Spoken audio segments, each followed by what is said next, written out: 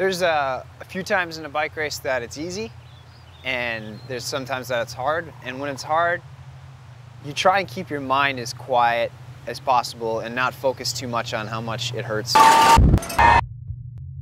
because it hurts for everybody.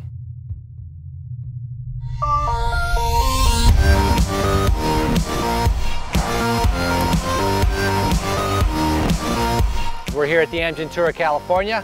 An 8-day stage race going from the south to the north, one of the biggest premier cycling events in North America.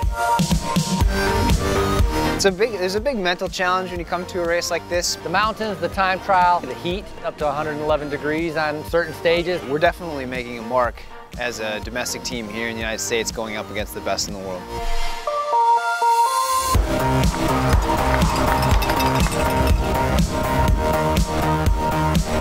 This is the Nissan King of the Mountains biggie of the day here. It's a first category climb, the steepest of the day and indeed the longest of the tour.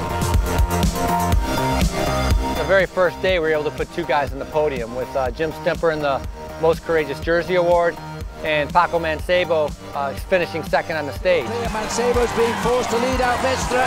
Hace años corría el Pro Tour de un equipo pequeño que somos como una gran familia, ¿no?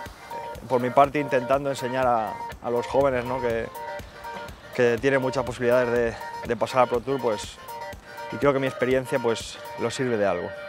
So Mancebo is closing in on the leaders, and look at this right now. Being joined by Francisco Mancebo, but how long will Mancebo stay there? Because he is renowned as a very, very good climber. About a second? Yeah, maybe one. Well, as a continental team, you're a smaller team, but their ambition is just as great as those on the Pro Tour teams. And so when they stand on that start line, they're equals. And the only difference is the fitness, the legs, the power. In the end, it comes down to fitness, it comes down to talent, it comes down to ambition, the want, the desire, the heart.